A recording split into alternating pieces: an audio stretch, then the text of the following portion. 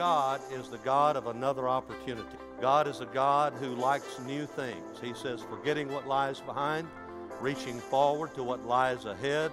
God's mentality is the latter glory will be greater than the former. There's a new day coming. I don't care if you are 99, God has something new for you.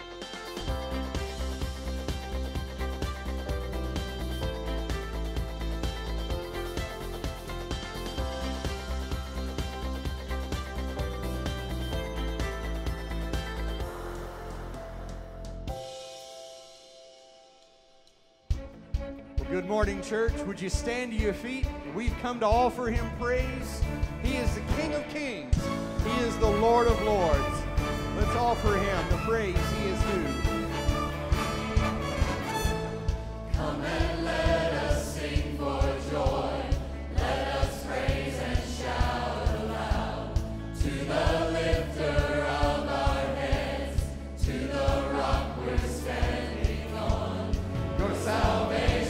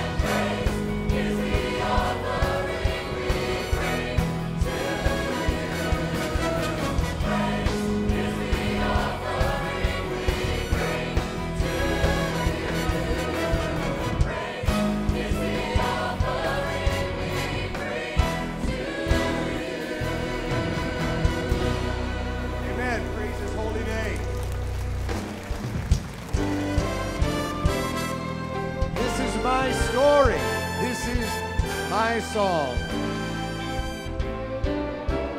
Let's sing your song together.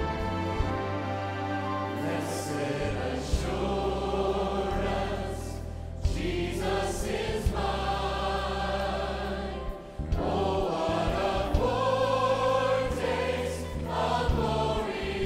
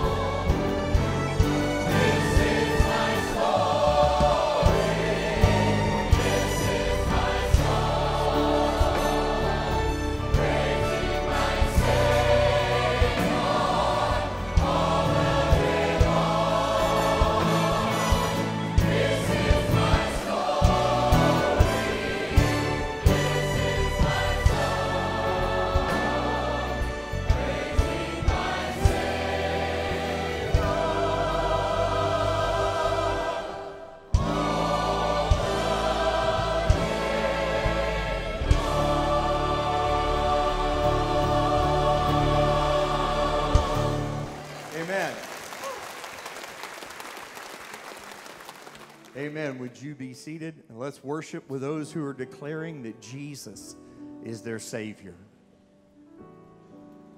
Good morning, everyone. It is a great joy to be here in the baptistry today.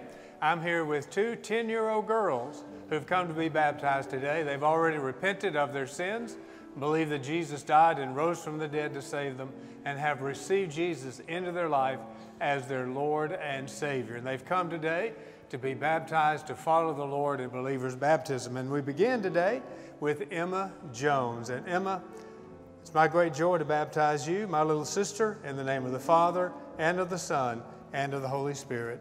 We're buried with Jesus in baptism into death, and we are raised to walk in newness of life. God bless you, Emma. You love the Lord and serve Him faithfully. Come right ahead. Slide your feet right on that morning. Stand up good and tall for me. Stand up nice and tall. Okay? And this is Julia Stone King. She has family watching in New Jersey today, and she is the granddaughter of Virgin Seal Stone King, and she's here for the summer for a few weeks. And she told me that she came to know the Lord when she was 3 years old and is now today following Him in believer's baptism. And Julia, it's my great joy to baptize you, my little sister, in the name of the Father, and of the Son, and of the Holy Spirit. We're buried with Jesus in baptism into death, and we are raised to walk in newness of life. God bless you, Julia. You love the Lord and serve Him joyfully. And all God's people rejoiced and said, Amen. Amen. That's worth celebrating. Amen. Well, amen. Why don't you stand? Look around and welcome each other to church this morning. Make a new friend in Christ.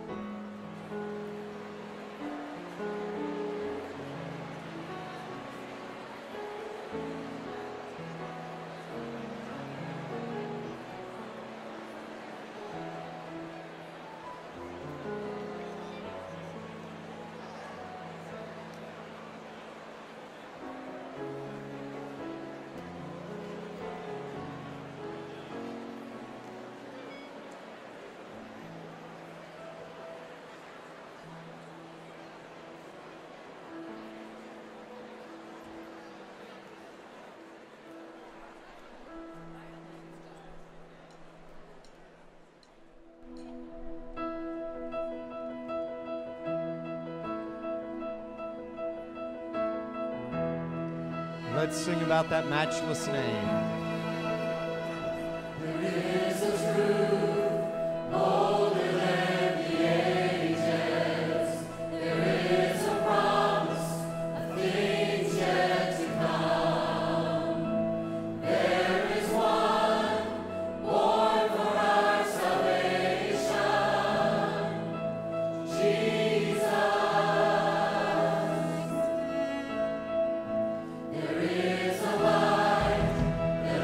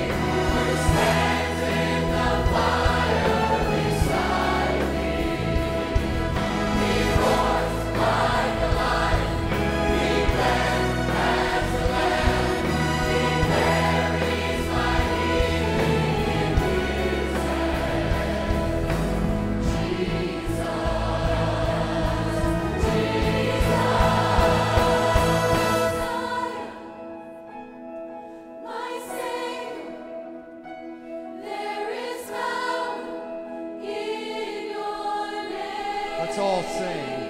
You're my rock, my redeemer. There is power in your name. Sing to him, church. Messiah, You're my Savior. There is power in your name. You're my rock, my redeemer. There is power in your name.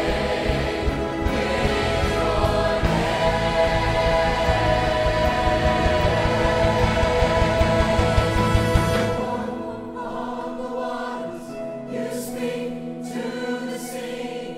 You stand in the fire beside me. You roar like a lion. You blend as the lamb. You carry my healing in your hand. God, you walk on the waters. You speak to the sea. You stand in the fire beside me. You roar like a lion. You blend as the lamb. You carry my healing in your hand. Jesus, there is no one like you, Jesus. sing it out. There is no one like you, Jesus. There is no one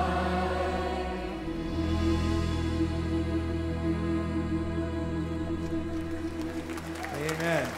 There is no one like Jesus. Amen. Amen. You can be seated, Pastor. I want us, before we have continue with our service, I want us to pray for God to intervene in Charlottesville. And many of you have been seeing that. How many of you know what I'm talking about, the vision? Okay. If it's physically possible for you to do so, would you please go to your knees? If you can't do it, that's fine. But if you can physically do that, let's get down on our knees and ask God to forgive our country for racism and also to stop the division. You pray and then I'll pray momentarily.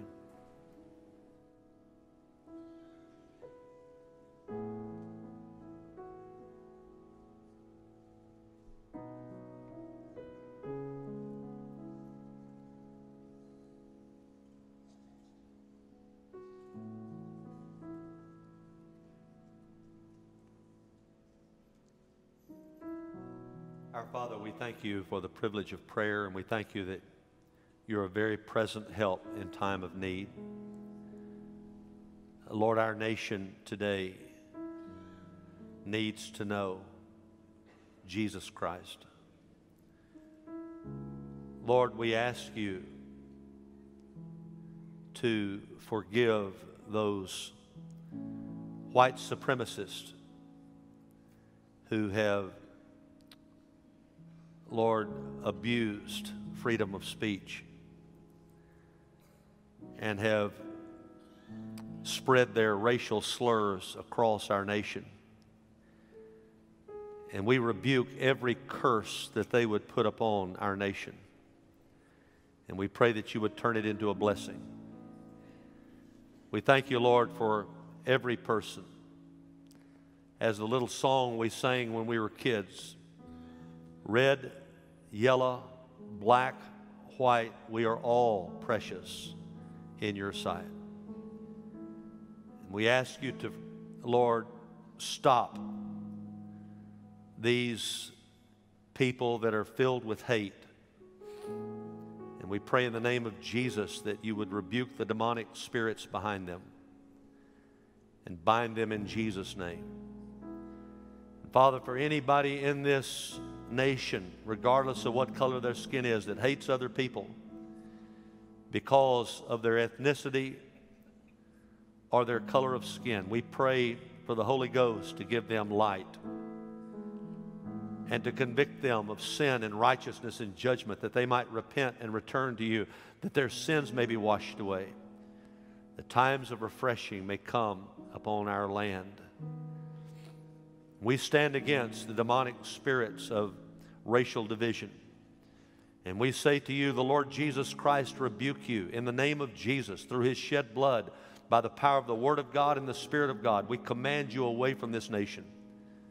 From Maine to Florida to Texas to California to Washington to Minnesota, back to Maine, all across continental United States, Alaska and Hawaii. Lord, we pray your peace.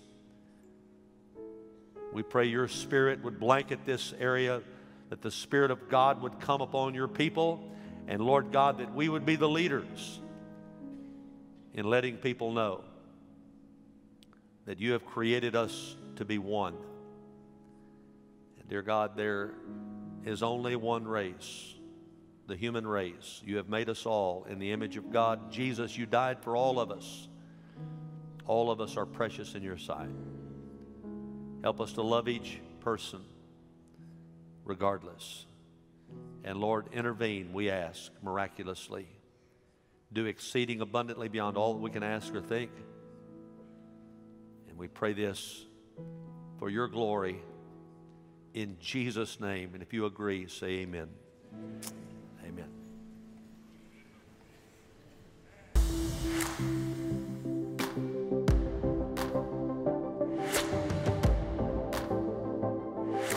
Hi, I'm Steve Gaines. This is my wife, Donna Gaines. This is our son, Grant Gaines.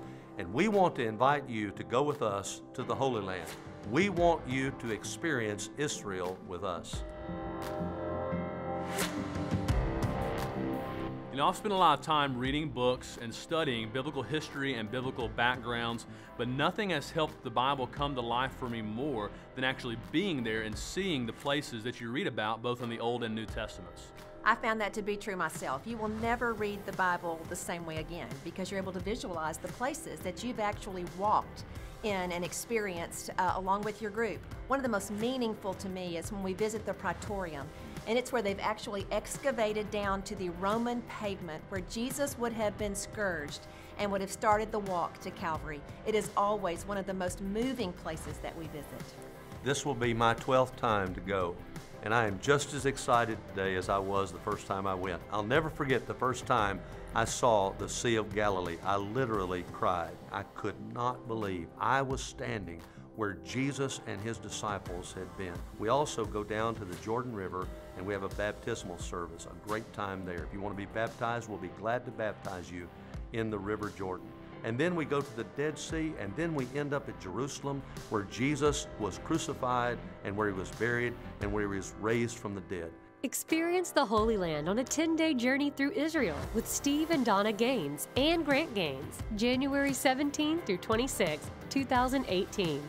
To learn how you can be a part of this journey, attend our informational meeting tonight in the chapel after our Sunday evening service. It is a trip of a lifetime, and we want you to join us and go be with us in Israel, the Holy Land.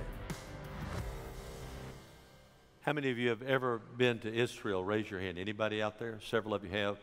If you want to know more about it tonight, we'll be in the chapel right there after the service. We'd love to have you come, and we'd love to be able to share with you the information. We'd love to have you join us in January. Boy, I was fat in that picture, wasn't I? Man, I tell you what. I had a gobbler going on, man. What's up with that? Anyway, we hope that you'll be there tonight. You were thinking it, so I thought I'd just say it. All right, yeah. You see, I can hear what you're thinking up here, man. All right. Hey, my wife is a godly lady. You know that, and she has written, I think it's her 4th book. Is that correct? And it's from Proverbs. It's about the 2 women of Proverbs, wisdom and folly. Choose wisely, live fully. And she is having a book signing this afternoon at 4 o'clock in the West Lobby. I know that she's my wife, but I want you to thank God for Miss Donna. Can we do that today? What a sweet. She doesn't like. Amen. And y'all come by and meet her, whether you get a book or not. She would be just glad to meet you this afternoon. If you're a guest, we're so honored to have you today, and we would like to give you a gift. It's our gift bag. And hopefully you picked up a bulletin on the way in. If you did not, then you can get one on the way out there at every doorway. And when you get that, to the right, there is a piece of paper there that's perforated. It says, let's get acquainted. Just tear it off, fill it out, and then when you leave, you'll find welcome tables all around the sanctuary. Just hand that to one of those folks out there, and they will give you your Bellevue gift bag. It has a lot of neat things in it I think you'll really want to have, and we want you to have it. So do that after the service. And if you have a minute, my wife Donna and I would love to meet you in Guest Central outside these doors. It's actually, are we going to be in Guest Central today? Like I said, we're going to be in the chapel right back here. I'm glad people know where I'm supposed to be. Right back behind you here. We would love to meet you. And if you come back there, we'll give you a Bible promise book as well. Alex Leon, who is the minister of our married 30s, and he is doing a bang-up job. We all had a little, once a year, we take the staff out and do something fun, and we raced go-karts. I want you to know, he beat everybody, all right? I mean, this guy can drive like nobody's business. If you're in a hurry, call him up, all right? He can get you where. Why is everybody, what's all this blue? Tell me what's going on today. Well, Brother Steve, today is Connect Day, and everyone here that is not a part of a life group is going to have an opportunity to visit one of the lobbies, learn more about life groups at 8, 9:20, and 11 o'clock, and get connected, maybe even today. All right. Well, thank you for what you do. This is a great guy. He and his wife and their children love the Lord. Let's thank the Lord for him. Praise the Lord for him. And would you lead us in our offertory prayer? Sure. Okay. Father, we love you and we thank you, Lord, for the opportunity to gather in your house today, Lord Jesus. And we thank you for all the gifts that you give us, Father. It's our privilege to give it right back, Father. So as we give right now, Lord, we do it with a heart of thanksgiving and gratefulness for what you've done and what you will continue to do. We love you, Jesus. In your name we pray. Amen.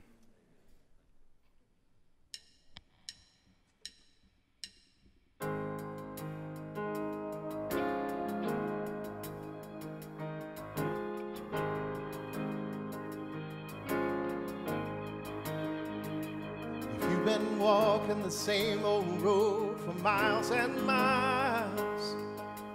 If you've been hearing the same old voice tell the same old lies. If you're trying to fill the same old holes inside, yeah, well, there's a better life. There's a better life. If you got pain, he's a pain taker. And if you feel lost, well, he's a way maker. If you need freedom, a saving, well, he's a prison shaking savior. If you got chains, well, he's a chain breaker. Yes. We've all searched for the light of day and the dead of night. We've all found ourselves worn out from the same old fight. We've all run to things we know just ain't right. But there's a better life. Oh, there's a better life. And if you got pain, he's a pain taker. Yes, he is. If you got lost, he's a way maker. And if you need freedom or saving, well, he's a prison shaking savior. If you got chains, well, he's a chain breaker. Yes, he is now. If you believe it, if you receive it, if you can feel it, somebody testify, yes. If you believe it, oh, if you receive it, if you can feel it, somebody testify, testify. If you believe it, oh, if you receive it, yes. If you can feel it, somebody testify. Yes. If you believe it, oh, if you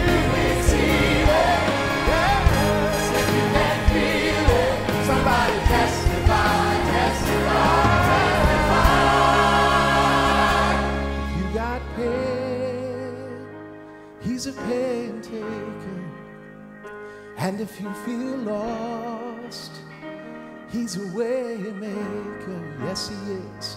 If you need freedom or saving, well He's a prison shaking Savior. If you got jail, well He's a jailbreaker, yes He is. If you got pain, He's a paymaker, yes He is. And if you feel lost, well He's a way maker, yes He is. And if you need freedom or saving, well He's a prison shaking Savior. If you got chains, He's a jailbreaker. Yes, I said if you need freedom or saving, well He's a prison shaking Savior. If you got chains, well He's a jailbreaker. Oh, yes He is. He's a jailbreaker.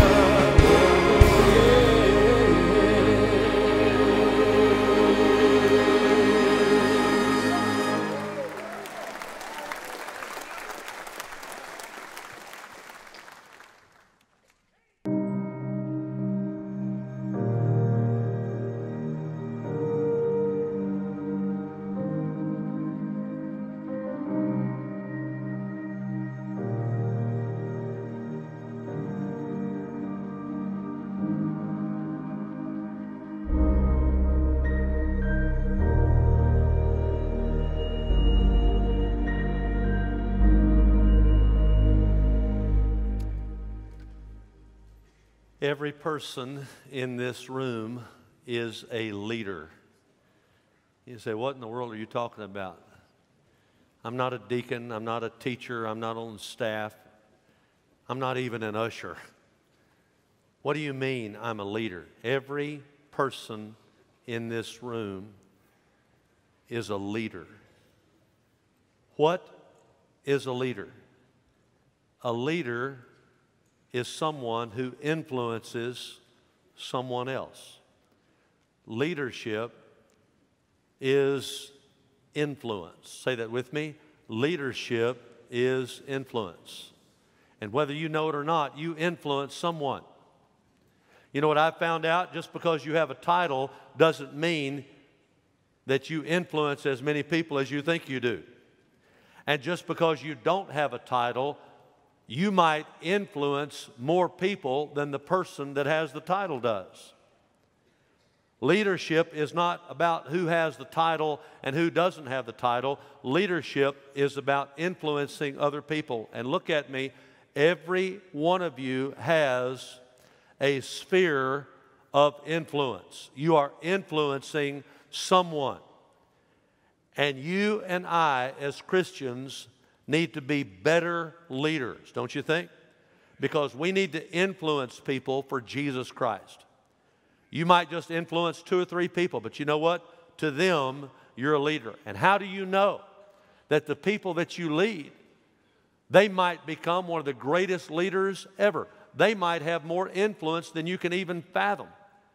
Some of those children you're influencing, sweet mother, that you're staying at home, or maybe you're working and having to work 2 jobs to help your kids, you are very valuable to the people you lead. And so today I want to talk to you about Christian leadership. 26 years ago, Don and I moved to Alabama.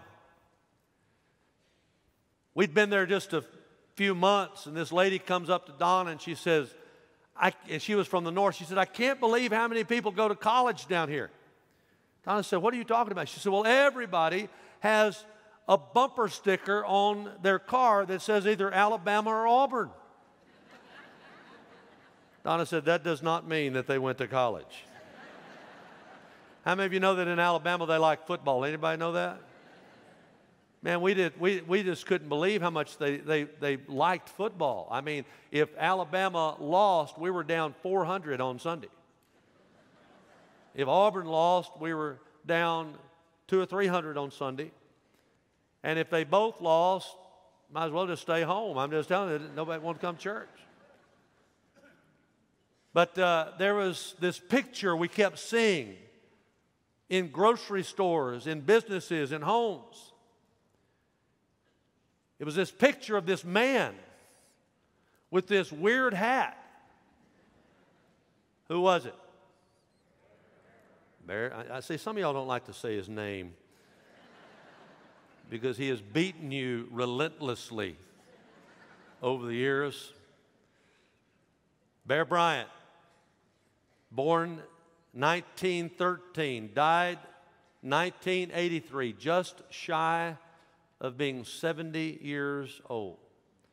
For 25 years, he coached the University of Alabama football team, won 6 national championships, 13 conference championships.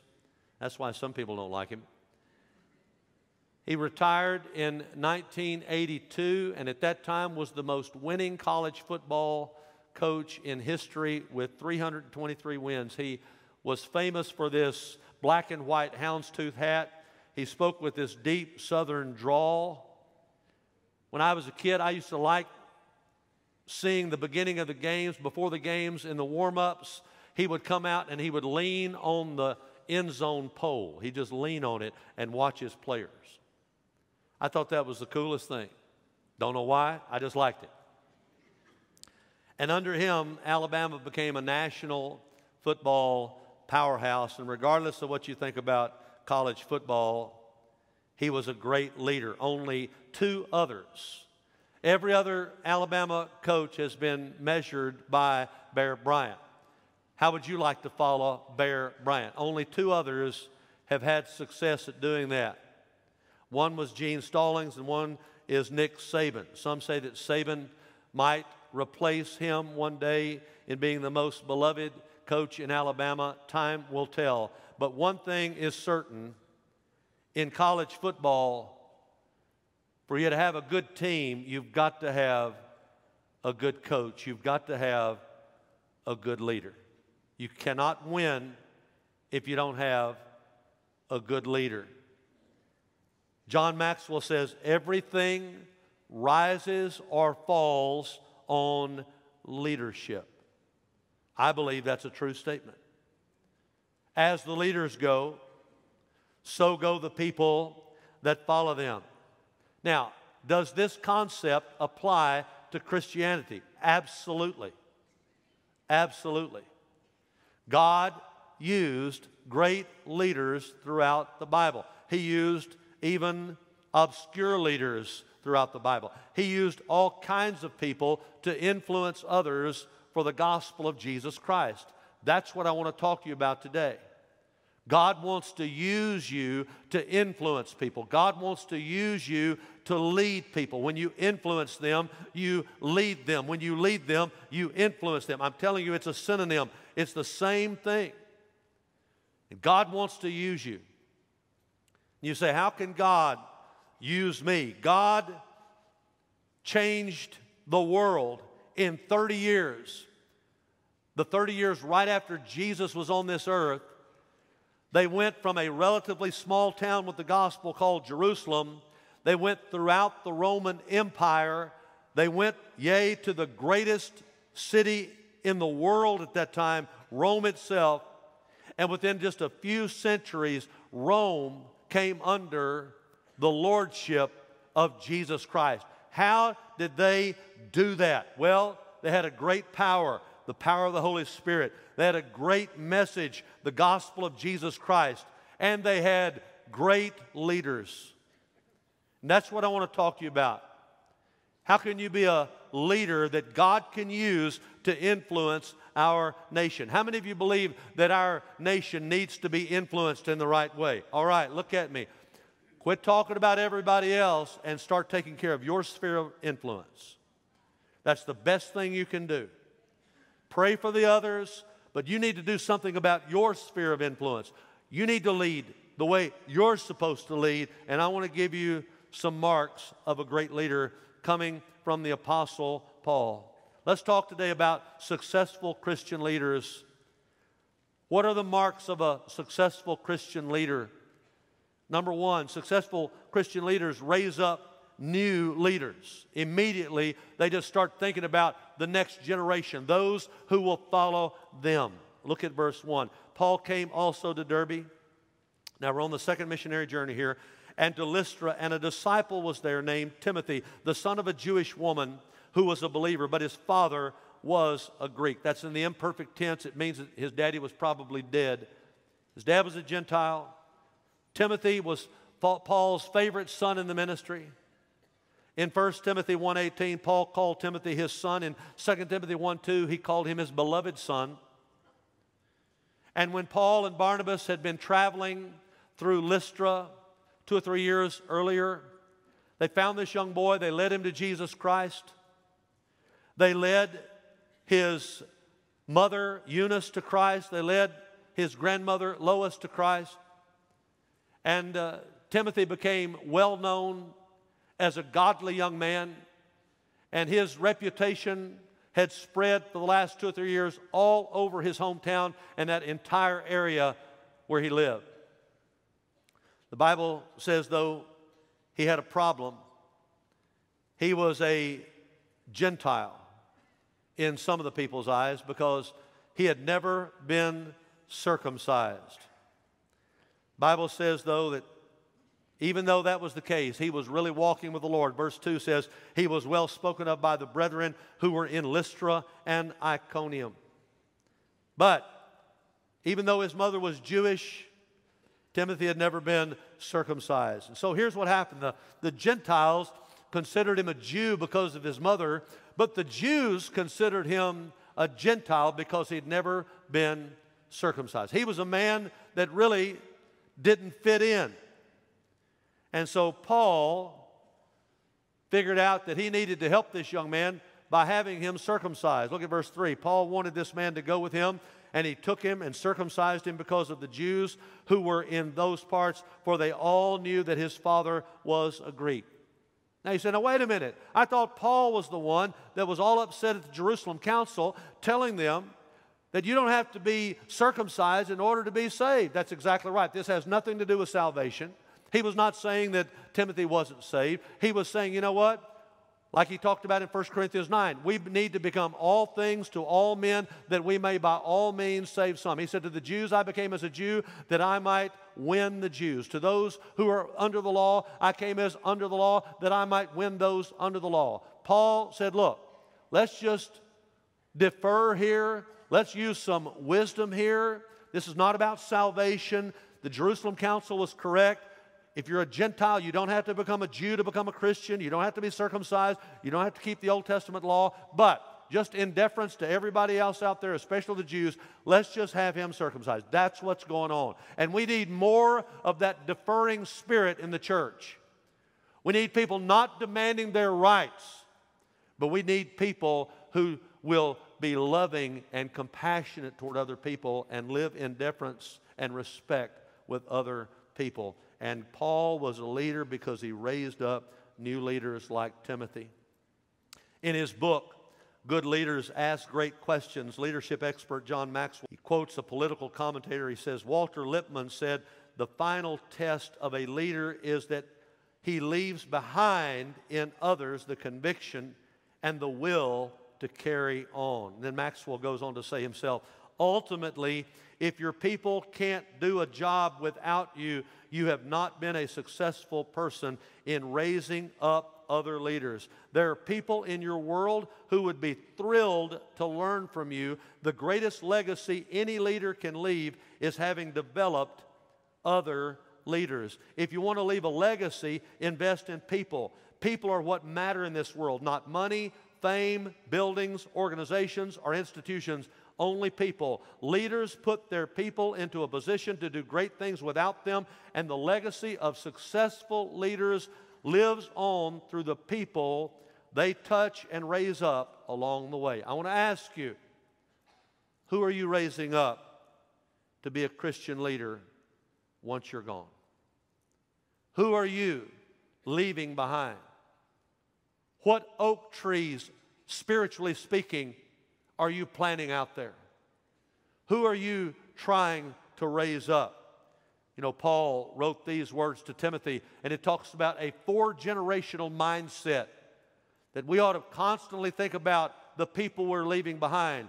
Paul said to Timothy, write this reference down if you will, 2 Timothy 2, verse 2. The things which you have heard from me in the presence of many witnesses, entrust these to faithful men who will be able to teach others also. 4 levels. First of all, Paul. Paul was a leader. And then he spoke into the lives of Timothy and many witnesses. And then he expected Timothy and those many witnesses to speak into the lives of faithful men. And then he expected those faithful men to speak to others as well. Paul had not only just the vision for what was going on right then, but what would go on behind him.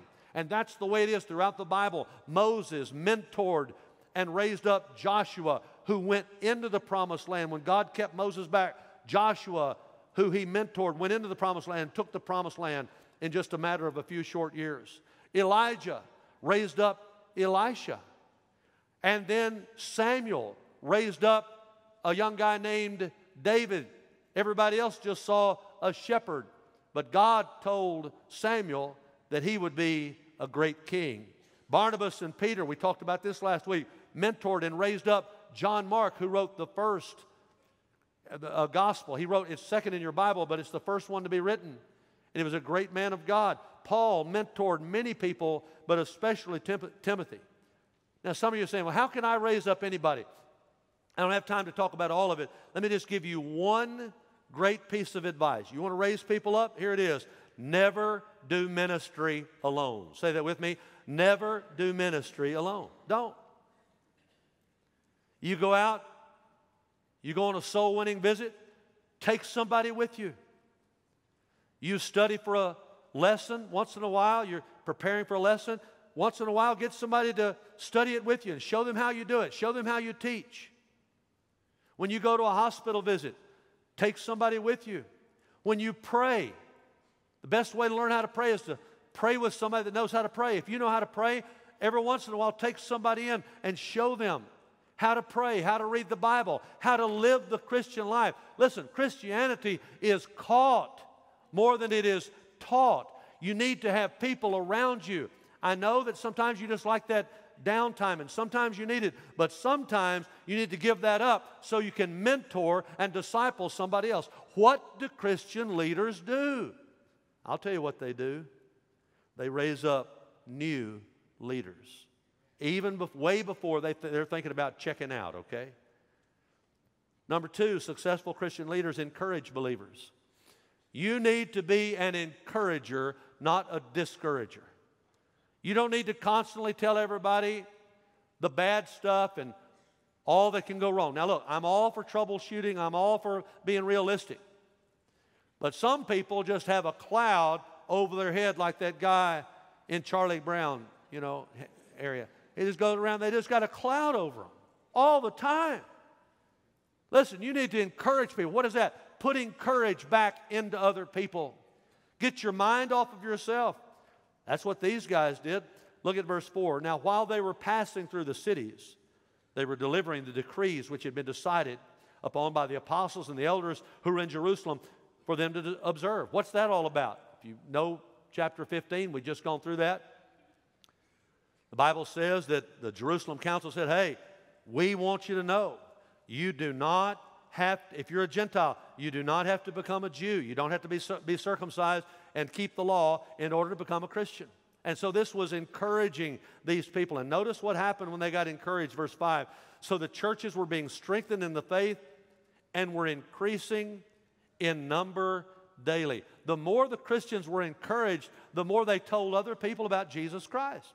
That's just the way it is. When you're down and discouraged, you're not going to be a very effective soul winner. You're not going to be a very effective witness for Jesus. But when you are encouraged and when God is strengthening you, you want to tell other people about Jesus Christ. So the second thing these Christian leaders knew to do was they encouraged believers.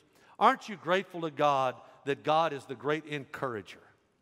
Aren't you grateful that God will encourage you through His Word? He'll encourage you through a song. He'll encourage you through a worship service. He'll encourage you in a life group. He'll encourage you in a discipleship group. He'll encourage you in a lot of different ways. But aren't you grateful that God is a great encourager? Did you know that everybody in the Bible at some time needed to be encouraged?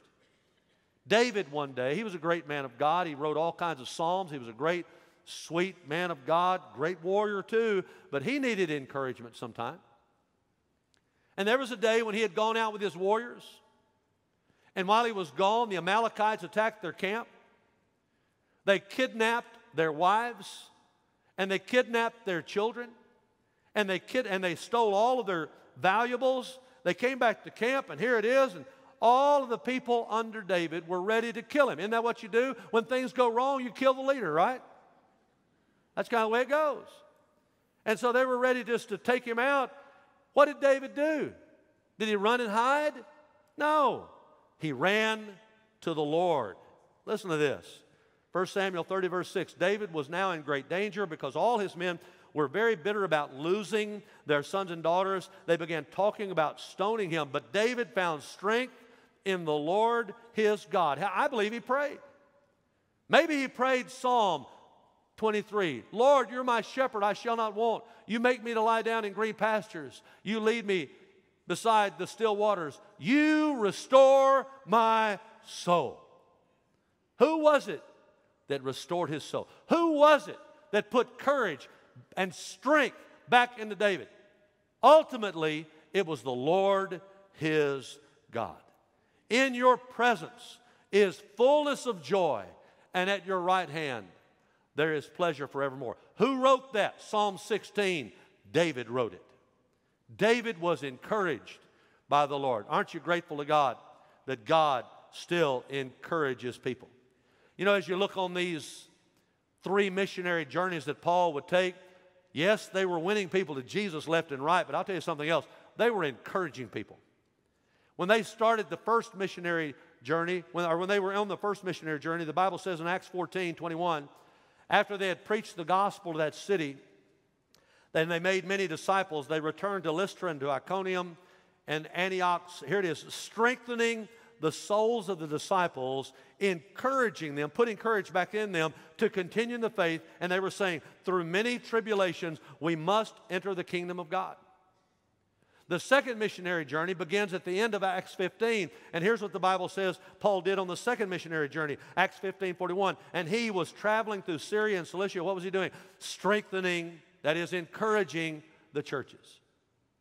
And when we get to the third missionary journey that's over in Acts 18, guess what he's doing? He's strengthening people. The Bible says in Acts 18:23, having spent some time there, he left. He passed successfully through the Galatian region and Phrygia, strengthening all the disciples. Everywhere he went, he put courage back into people. He strengthened people with the Word of God and the Spirit of God. Junior Hill is a dear friend of mine, and I heard him say years ago, there are 3 ways you can encourage people. If you were smart, and I know you're all brilliant, you will write this down. You can do it with your pen. You say, what are you talking about?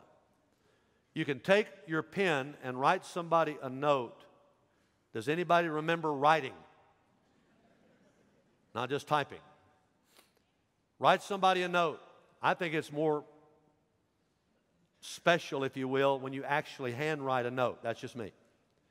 But you can also text. You can also send an email. You can send a letter, a card. Do it with your pen. Do it with your purse. I'm talking about money. Give somebody a gift card. Give somebody some money to help them out. You know, find somebody that's lost their job and give them some cash.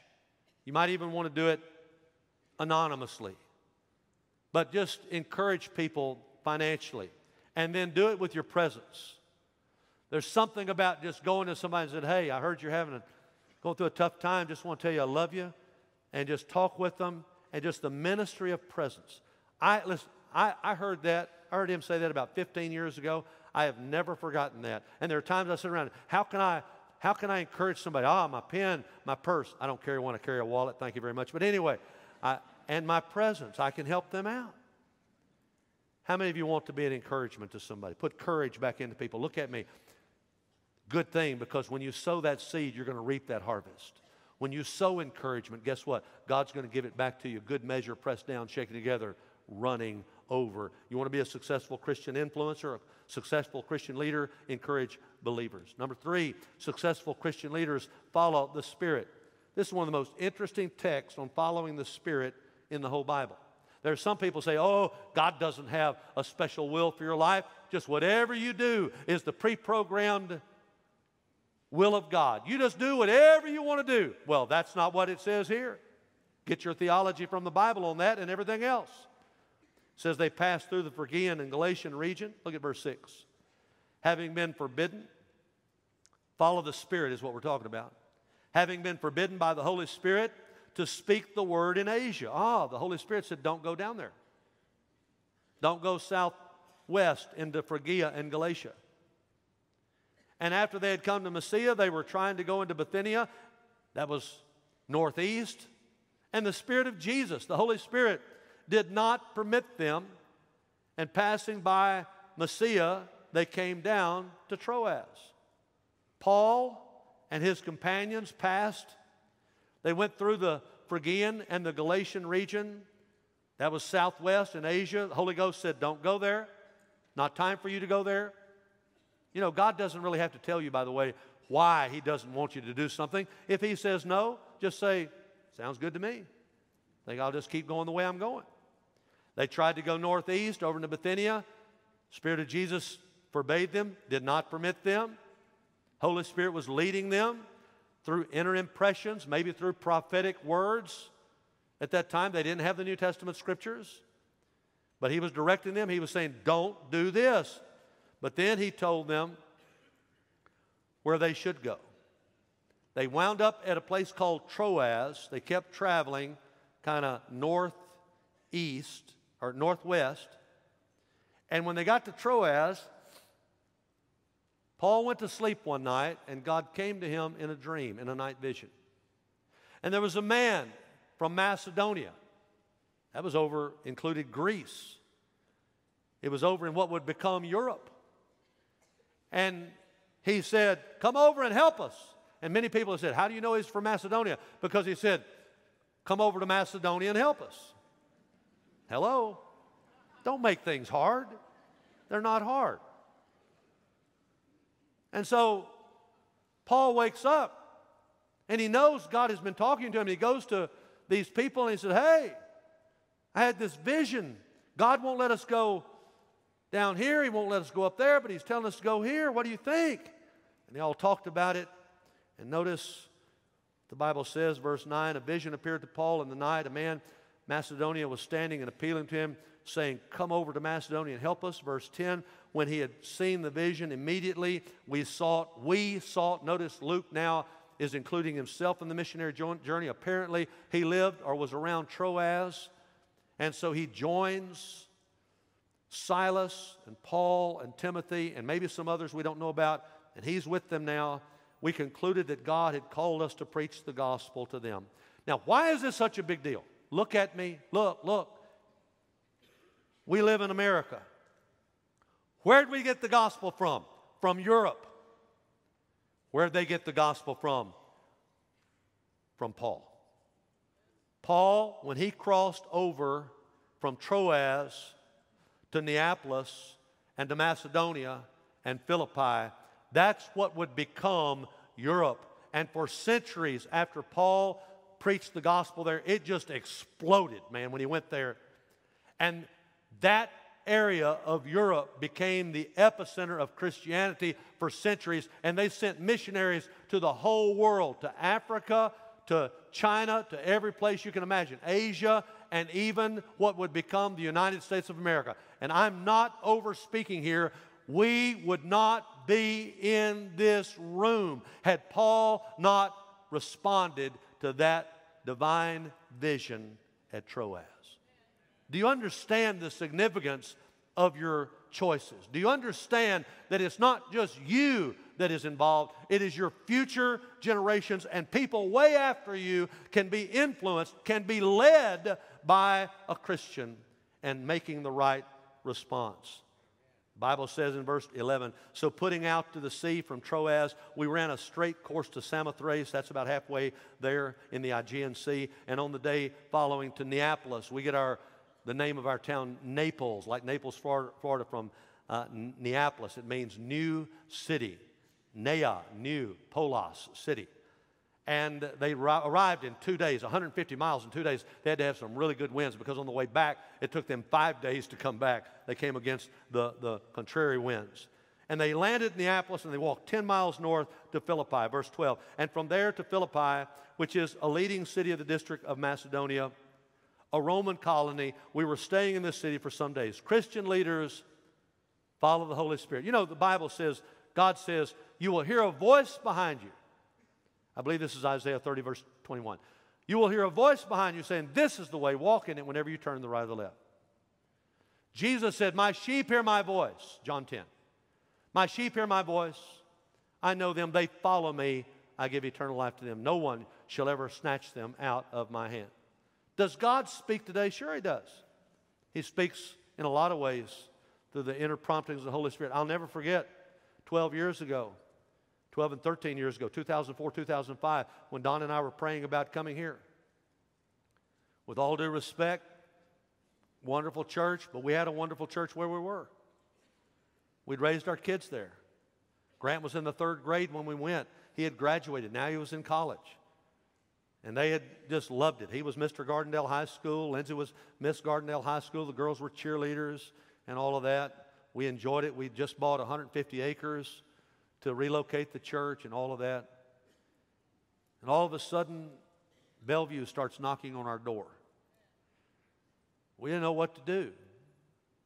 We were just in love with these people. We had, on Easter Sunday, our last Easter, that we had 10,200 people at the equivalent of the FedEx Forum in downtown Birmingham, the Birmingham Jefferson Civic Center. We had 100 people get saved on Easter that day. We didn't want to go anywhere. I love Dr. Rogers. He wanted me to come, but I had to have more than that. So we started praying. And long story short, God spoke to my heart so clearly through a text in the book of Judges that I was supposed to come here. I never forget. I went back to Dawn and told her about it. You know what she said? God told me a month ago.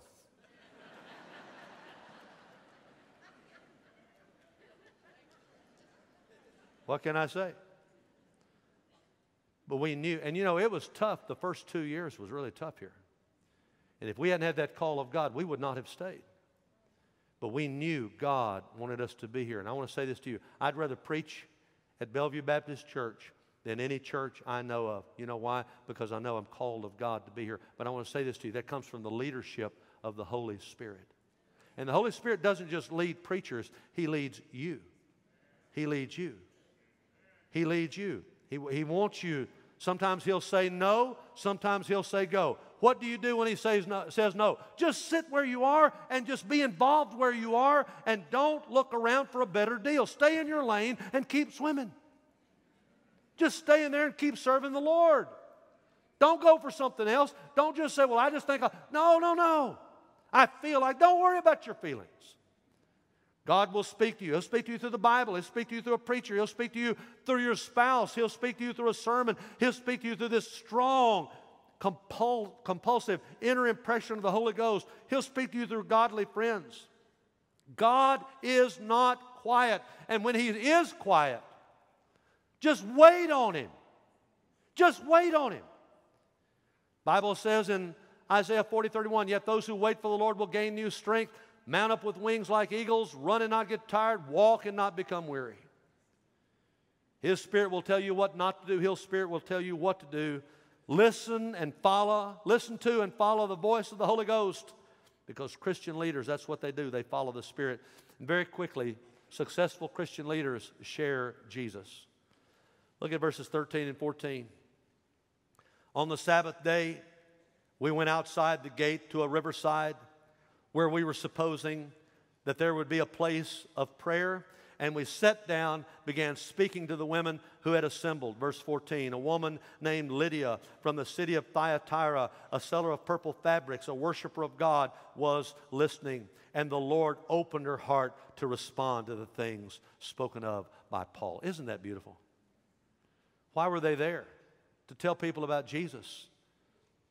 What was Paul's pattern? He would go to the synagogue first, He wanted to take the gospel to the Jew first, then to the Greeks, then to the Gentiles. But there was no synagogue. You had to have 10 men to have a synagogue, 10 Jewish men. They didn't have it, but they had some godly ladies, and they were praying. And Paul just goes there and shares the gospel, and this lady named Lydia just gets saved. She just gets saved. I mean, she just fell in love with the Lord right there. How did that happen? They were led by the Spirit, and they shared the Word of God. I'm so grateful for all of our deacons. But Baron Muga, he didn't know I was going to use this illustration today. He's one of the sweetest people we got in the church. And he is one of the most faithful men of God I know. Every month, he takes a group down to Beale Street. They wear these T-shirts that say, "How can I pray for you?" They walk up and down the streets, and they pray for people. They give out food to homeless people, and they witness for Jesus on Beale Street on Friday night. And I go with them about 3 or 4 times a year, sometimes 5. I went with them a week ago, Friday night, shared my testimony, shared the gospel, prayed with people, bought a homeless guy, a meal. I never give them money, but I will buy them meals and things like that. Sometimes people say, why in the world would a preacher go down to Beale Street? There's so much sin there. That's like saying, why would somebody fish where there are fish? I want to catch some fish. Why would I not go? Isn't that where Jesus would be? Isn't that where Jesus is? Bible says in Luke 5, later as Jesus left the town, he saw a tax collector named Levi sitting at the tax collection booth. Levi, by the way, is also Matthew, who wrote the Gospel of Matthew. "Come, be my disciple," Jesus said to him. Levi got up, left everything, followed Jesus. He became his disciple, got saved. Soon Levi held a banquet in his home. Now watch, with Jesus as the guest of honor. Many of Levi's fellow tax collectors and other guests were there. But the Pharisees and their teachers of religious law complained bitterly to Jesus, "Why do you eat and drink with such scum?" Jesus answered, "Healthy people don't need a doctor, sick people do. I've come to call sinners to turn from their sins, not to spend my time with those who think they're already good enough." Wow. Jesus just kind of unloaded, didn't he? I'm going to hang around sinners because I came to seek and to save that which is lost. That's what we do. That's what we Christians do. We're like Philip in Acts 8:35. Like Philip, he opened his mouth, and beginning from the Scriptures, he preached, he shared Jesus with them. You need to be praying for lost people to be saved, that God will convict them and convert them and send a contact to them. You need to articulate the gospel so that when you have the opportunity, you'll know how to share the gospel. You need to think about people as eternal souls. When you see somebody, you ought to think about, will that person 1,000,000 years from today be in heaven or hell? Do they know Jesus or not? You need to lovingly start conversations. You don't need to stay away from people all the time. You need to engage with people and lovingly engage them. And you say, how can I turn it from a casual conversation to a witnessing interview? Somewhere along the way, tell them where you go to church and then ask them, do they go to church? That changes everything. And then be ready to share your testimony. That kind of pulls them in a little bit. And then be ready to articulate the gospel, to share the gospel. And if you think they're ready, and sometimes even if you don't think they're ready, ask them, would you like to receive Jesus? And it will blow your mind how God will use you. Oh, listen to me. Successful Christian leaders share Jesus. One more thing. Successful Christian leaders not only share Jesus, but they make disciples. Verse 15. When she and her household had been baptized, she urged us, saying, "If you've judged me to be faithful to the Lord, come into my house and stay." And she prevailed upon us. And that house, that little house of that sweet lady, became the house church that changed all of Europe. Isn't it? She got grounded in the Word. She got baptized. Her house is where they came to study the Bible. It's where they invited their lost friends. They heard about Jesus. They got saved. They got baptized. They started growing in grace. They read the Bible. They prayed. They went through the Scriptures. They were fellowshipping with each other. They learned how to witness together. It's one of the reasons I love Billy Graham. He doesn't just emphasize winning people to Jesus, but he and his organization have always trained people to follow up on new Christians and help disciple them. I got trained in 1978. Do you remember? How many of you remember the big Billy Graham crusade at the Liberty Bowl back in 1978? I was one of the counselors down there, and I got to lead some people to the Lord down there. One of them was a guy I'd been praying for at college. I led him to the Lord down there. But we followed up with them. Why? Because once somebody gets saved, they need to become a true follower, a disciple. They need to be grounded in the Word of God. That's what Christian leaders do. I want to encourage you. Some of you out there don't know what your purpose in life is. I can't tell you everything God wants you to do, but I do know this. God is looking for Christians to lead, to influence. And you can do this. The Spirit of God is in you. He will help you do this. Your life is not over. Get back in the game. Get back in the fray. Get back in the spiritual war that's going on and influence people. How do I do it? How do I do it, Pastor? How about starting out with trying to raise up new leaders? Go find you a Timothy. Go find somebody that doesn't know the Lord as much as you do and start pouring into them. Take them with you. Don't do ministry alone. And then once that happens, start encouraging other believers. I want to say this to you again. Have the ministry of putting courage back into other people. Write some people a letter. Give some people some money. Give some people your time. Encourage them, strengthen them, put courage back in them. And then follow the Holy Spirit. Don't just do whatever you want to do, but every day wake up and say, God, I die. Holy Ghost, live through me. And then share the gospel everywhere you go. And when people get saved, make disciples. May God, let's quit complaining. Let's quit complaining about how bad the world is. Let's stop that. And let's start being the influencers that God wants us to be. Amen? Let's thank God for speaking to our hearts today. Amen? Thank you, Lord. And I think you know that that's not for me. That's for the Lord. Father, we thank you for Paul. We thank you for the leader that he was. Help us to go and do likewise in Jesus' name. And if you agree, say amen. Let's all stand up. Today, if you don't know Jesus Christ, we invite you to come and know our blessed Lord and Savior. Our pastors are going to be here at the front. And if you today would like to repent of your sin, that means turn from your sin, turn to the Lord, and believe that Jesus died on the cross for you, rose from the dead to give you eternal life. And if you will receive Him, invite Him to come into your life, He'll change you. If you'll do that today, they'll take the Bible, show you how. If you want to have all your sins forgiven, if you want to come under the lordship of Jesus Christ, He'll change your life today. Come. No matter what you've done, He'll forgive you. And you come today. And you can become a Christian leader, filled with the Holy Spirit, walking in the Lord, helping other people. And you'll be making everybody around you a better person, influencing them for the gospel of Jesus Christ. Why don't you come? If you're in the balcony, you want to make that decision. A lot of folks in the balcony today, right there at that banner that says Savior, you got people waiting on you. Guys, wave your hand over there, all right? There he is right there. Anybody on this side over here, all you guys, you go to that banner that says Way. On this main floor, you'll come here. These guys will be on the front. You just come. Ladies, we know you want to talk with a lady. We'll have ladies available when you come, but talk to the pastor first, the pastors, and then they'll put you with a lady. You couples need to come. You say, I'm already saved, but I've never been baptized. Hey, that'd be a great reason to come. Why don't you come and set up a time to be baptized? You say, well, I'm already saved and baptized, but I don't have a church family. Why don't you come and join Bellevue Baptist Church? Start that process and say, I want to be part of a church that wants to raise up new leaders in the gospel of Jesus Christ. That's Bellevue. We want to raise up new leaders. So why don't you come? New influencers. You come and be part of what God's doing here.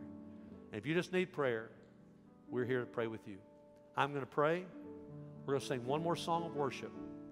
And then when we're singing, I'm going to ask you, please, don't wait. Step out and come. Father, in the name of Jesus, bless this time of worship. Bless this time of decision. In Christ's name, amen. Let's sing out. How deep the Father's love for us, how vast beyond all measure, that He should give His only Son to make a wretch His treasure. How great the pain of searing loss, the Father turns His face away, as wounds which mar the chosen one bring many sons to glory.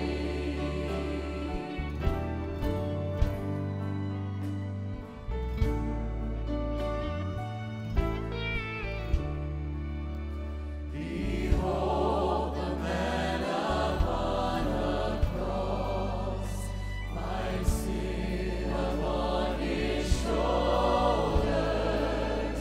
Ashamed, I hear my mocking voice call out among the scoffers. It was my sin that held Him there until it was accomplished. His dying breath has brought me life. I know that it is finished.